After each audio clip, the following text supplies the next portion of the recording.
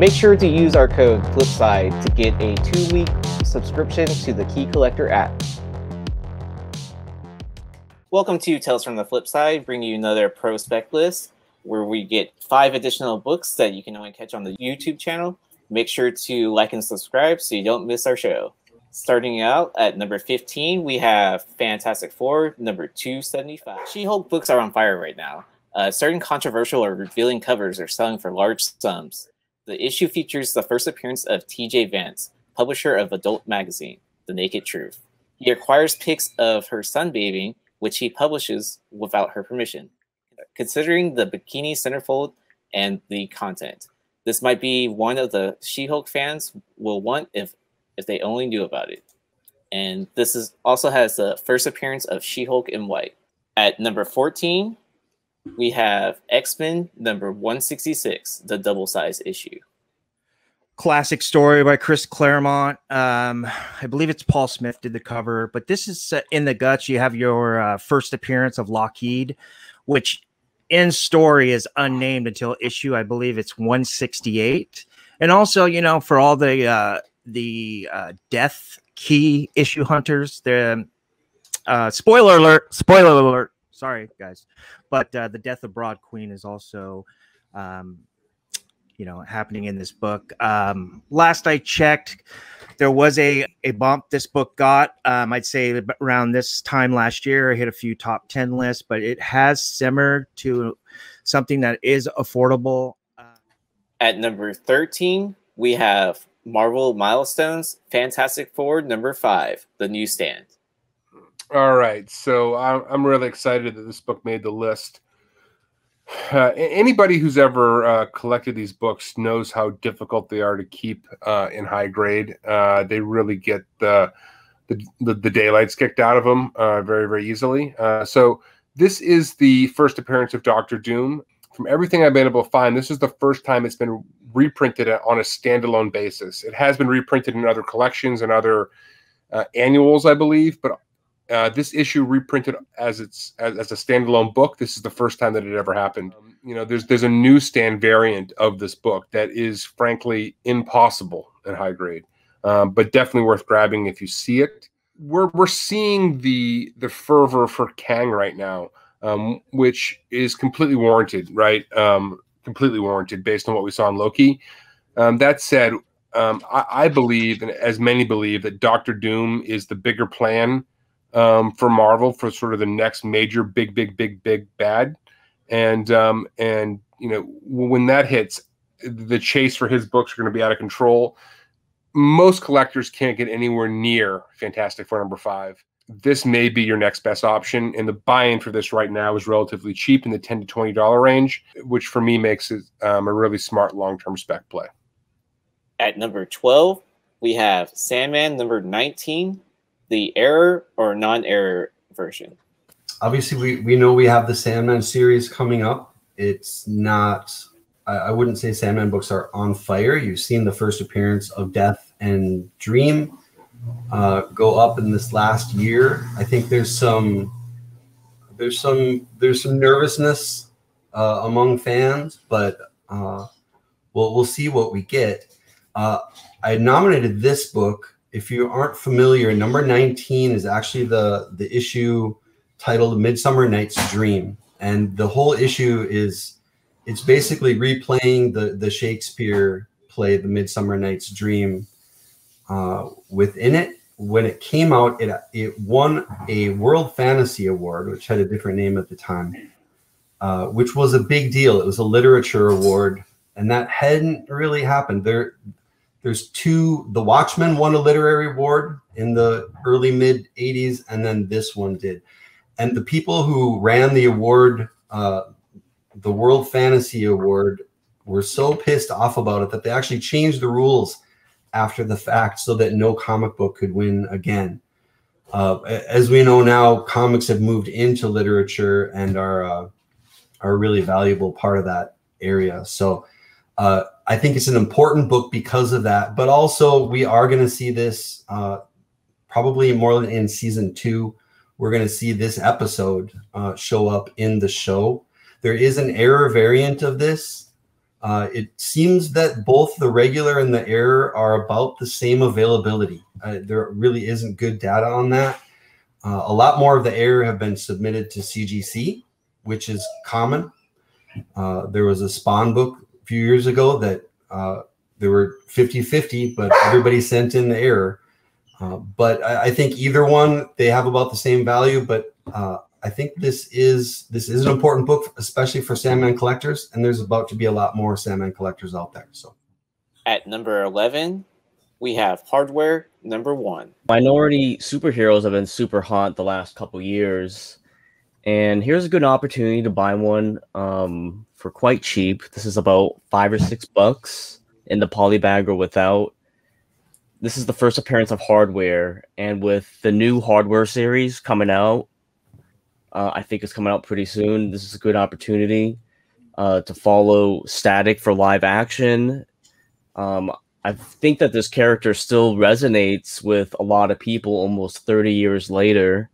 And here we have a blue-collar worker. He becomes a superhero and goes against the corrupt and rich. So this can definitely be formatted to today's times. There's a lot of great spec potential with this character.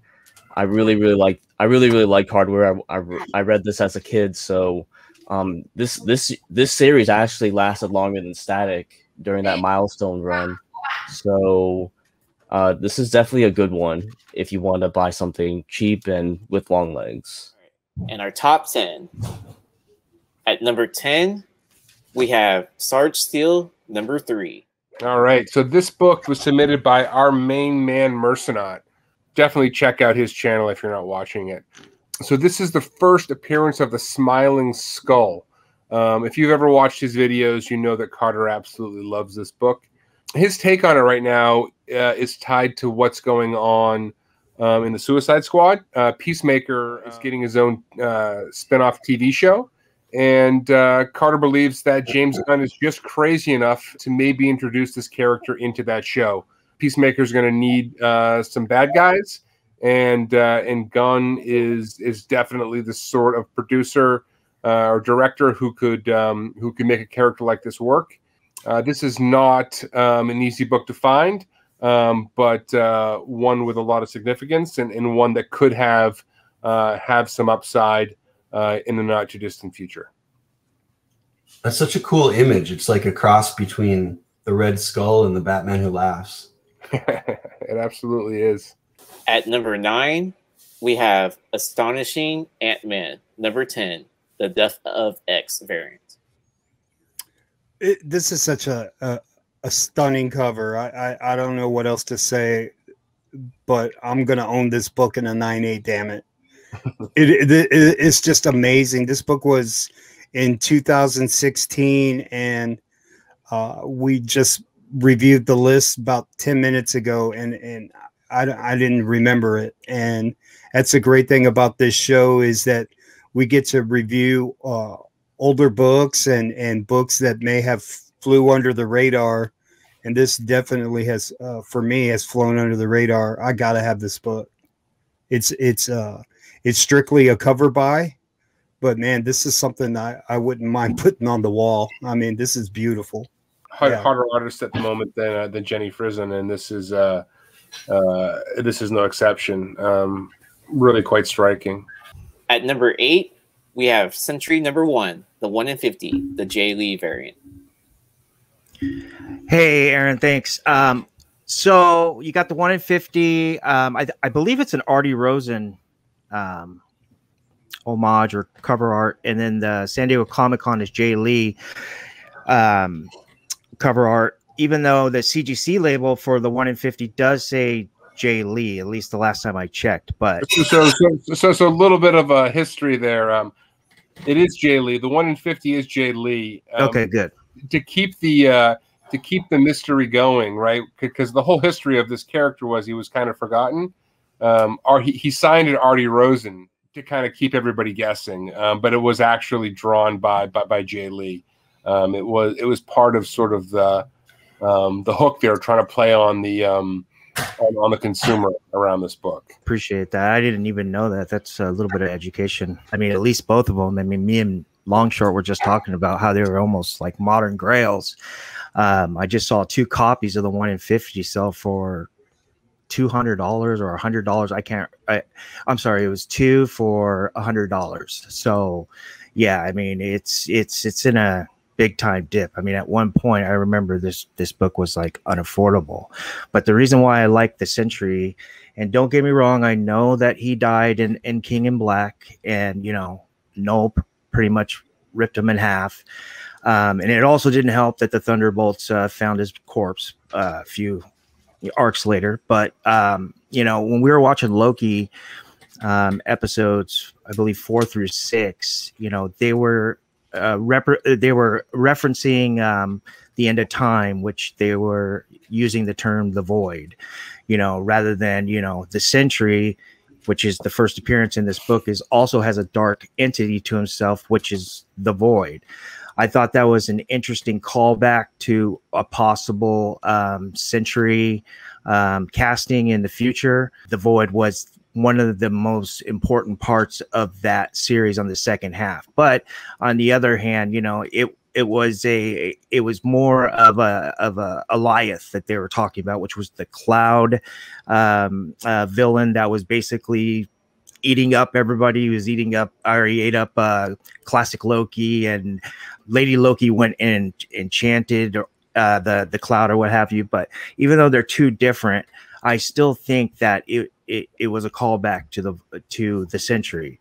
And this book is the lowest it's been in years. I think it's super important for people to check the before and after prices. And if you see this book for what I've been seeing it lately, it might be a good time to jump on this book.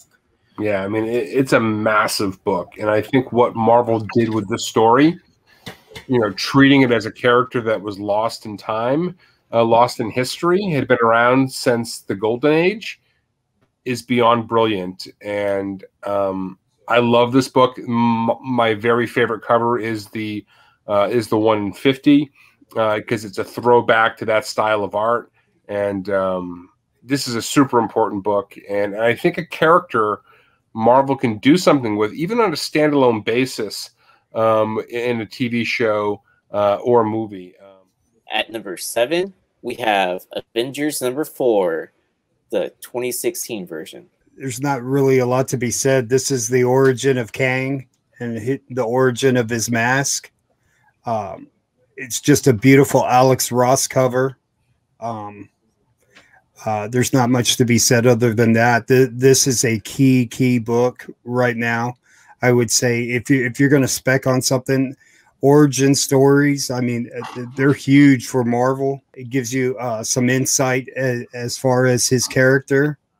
Also, you have the first appearance of the Kang's Time Syndicate, which goes unnamed until issue number 6, which is basically an important part of the story arc. I won't spoil it, but I think it's a great pick, Joe. I when I saw you drop that in there, I was like, heck yeah, this guy's sharp.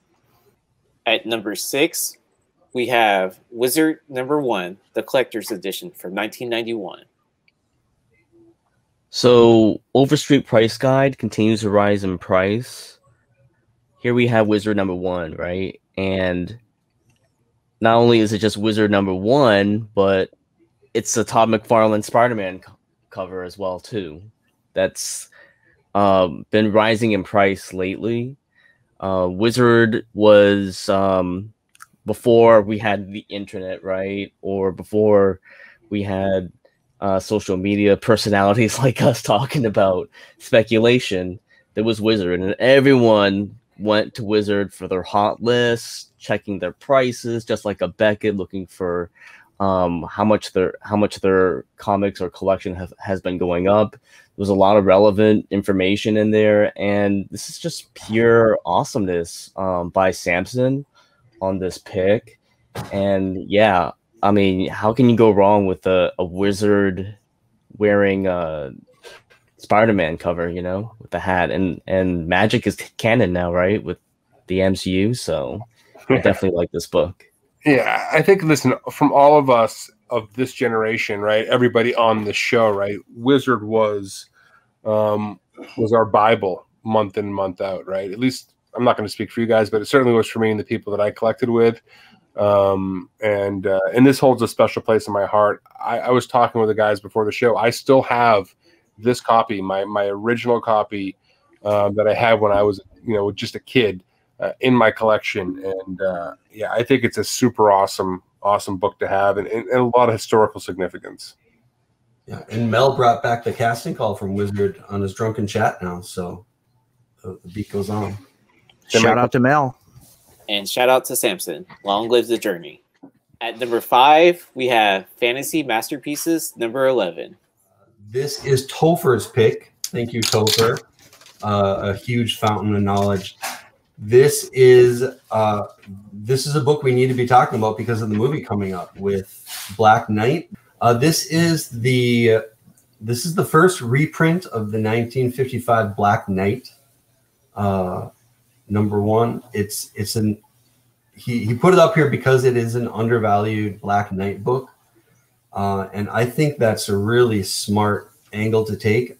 There are a lot of really undervalued Black Knight books, considering he's imminent in a movie coming up. We've seen him in the trailers. It's a very charismatic actor, Kit Harington from Game of Thrones. That was an ensemble movie itself, but he stole the scenes in that movie. Aside from his first appearance, there hasn't been a lot of books that have been talked about. I think there are smart speculators who are digging in and finding these other Black Knight books, whether they're modern or back in the Silver or Bronze Age. So I think this is a great idea, great pick, and I think we need to talk more about Black Knight. For number 4, we have the Unstoppable Wasp, number 1, the 1 in 25. This is a really wonderful book. It is Nadia Van Dyne's version of the Wasp, first solo title. This cover is done by the wonderful Elizabeth Torque. She's done a handful of, as we like to term here, modern bangers. I think this one is right up there with some of her best work. This is a 1 in 25. I will say that, this book didn't have, super high orders. Based on what I was able to pull, we're looking at something around 35,000. So, 1 in 25, which is about 4%, on that number, leaves just a handful of these out there. This is a book I've not seen a lot of people talking about, but a book that could be very important if we see this character in Ant-Man 3. And there's reason to believe that we might. They've recently put out a casting call for an actress that definitely fits the description of Nadia. So we will see what happens. Regardless if she shows up or not, I think this book has legs long term, and one that I think you should be out there grabbing. It probably sells in the $40 to $50 range right now, which in the modern market isn't crazy based on some of the other prices that we're seeing. At number 3, we have Doctor Strange and the Sorcerer Supreme, number 3. Yeah, I believe this was a pick from Josh, but I know we've chatted about this book. This is the 3rd issue in this series, but this is the origin issue for Kushala, right there on the cover. She does show up on the 1 in 25, kind of in the background of number 1. This is definitely her first feature cover. I would consider this, for all intents and purposes, her first major cover. She's gone through a couple name changes. In the beginning, she was known as Demon Rider. Then Kushala, in this one shot that she's got now, it's switching to Spirit Rider. But regardless, this is a very important character for Marvel going forward. It looks to myself and Josh and other people like this might be the next gen character in the horror realm. It kind of merges the worlds of magic and Doctor Strange with the Spirits of Vengeance, which is just awesome. She's a great design. Her origin, you should read this as well as buy it and put it away. Her origin is linked in with American history and is a very interesting character. There are some big plans for this character coming up, and which is evident by how many covers she's been featured on. I think she's been featured on more covers than comics that she's appeared in. She's just a very popular character. So Smart pick going with the origin. Everybody's chasing number 1, so go grab number 3. Yeah, I definitely agree with you, Tony. It was a good pick by Josh, and I do agree with you. It definitely her first full cover appearance. I don't know if that's a term nowadays in the market, but I've heard it quite a few times. And like Tony was saying, this, I believe it's either this Wednesday or next Wednesday, Spirit of Vengeance, Spirit Rider number 1. Rumor has it she becomes the Sorcerer Supreme. It's not guaranteed. I can't give you a spoiler because I really don't know, but that's the spec. I know that Marvel just put out a press release that they are killing off Doctor Strange. Matter of fact, Doctor Strange is so important, we not only see him on TV, but they're actually having an entire story arc, 1 through, I believe, 6 of the death of Doctor Strange, which comes out in August. Now, on the other hand, you still have Strange Academy, which, he is the Sorcerer Supreme along with Dr. Voodoo. So it does make those Dr. Voodoo key books, New Avengers 53, more enticing long term. But I thought Tony was right. I thought it was interesting that they went ahead and used Kushala and gave her own first solo title, first comic book run, rather than somebody like Alejandro Jones or somewhere in that area. So yeah, I believe this is a long-term character for Marvel Comics and possibly for the MCU. At number 2, we have Green Lantern number 48. Okay, another shout out to the Journey. Long live the Journey. Samson. He picked Green Lantern 48, the first appearance of Kyle Rayner. We know that the Green Lantern Corps are coming on HBO Max. Samson was saying that if Guy Gardner fails, right, Kyle Rayner would be a good replacement for the lead role, and possibly even so that Kyle Rayner could show up in another project or in the same series. I'd like to make a note that a couple years ago in Chicago, I saw a big Green Lantern movement on the con season on the show floor. And I feel that the Green Lantern project could be major. It may not be as big as Venom, but I think Green Lantern Spec is really good. We got a lot of vintage collectors collecting, putting in money into key books for the Green Lantern universe.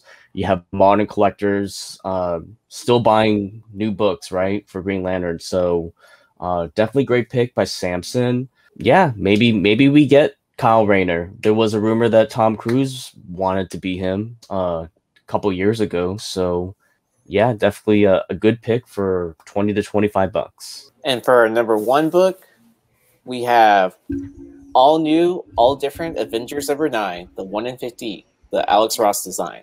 Let me first start out by saying that Mr. Longshort is the one that got me onto this book a long time ago. I was aware of it. I just didn't know the significance of it, but most of the market doesn't know as well. So I'll go ahead and drop a little knowledge here in the sense that, this is your first cover appearance and then second full appearance of the Wasps, or the second Wasp, Nadia Pym. Now, this design is not for everybody. I know designs aren't for everybody, but this is actually an Alex Ross design. And the reason why I like this is not only because you see her on the cover for the first time, but it's a 1 in 50 on a book that's reasonably ordered. Also, it doesn't really look like Alex Ross art to me. He really took a different approach to this. So that's one of the reasons why I like it. There's not many copies on the census. I love the character, the next gen character, future wise. It's not confirmed, but basically on the research that I've come up with, Hope Van Dyne, basically of Ant-Man and the Avengers on the MCU, is a loosely based character of this character, which is Nadia. And basically what I'm reading is that Nadia is a Slavic term. In English, it means hope.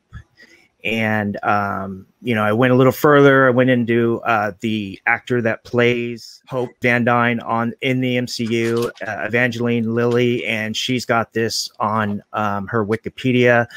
I don't always believe Wikipedia. Like, it just seemed it seemed like it was a legit story. But more about the comic book character, I thought it was interesting with her origin. She was actually brought up in the Red Room.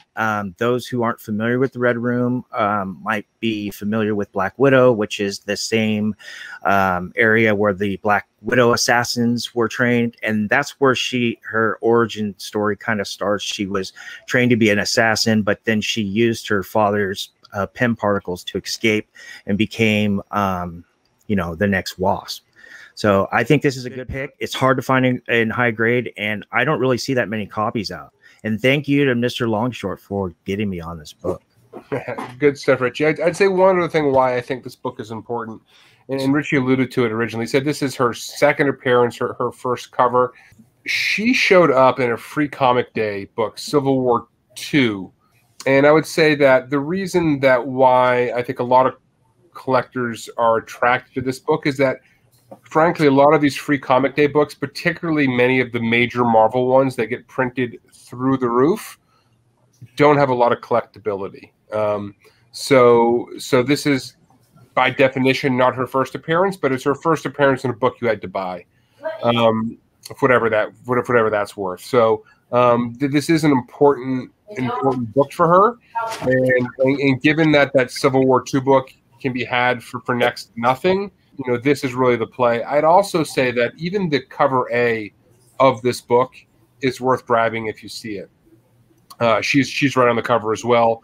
This 1 in 50 on a 50,000-ish print run means that this book is pretty scarce, and definitely worth grabbing if you come across this one. But Richie, great addition to the list this week. Thank you for joining us for the Prospect list. Make sure to hit those like and subscribe buttons so you don't miss any of our great content from the channel. Thank you for everyone for helping us get to the 5,000 subscriber goal. You know, it's been quite a journey on that, so everyone's pretty stoked about that. And we'll catch you on the flip side.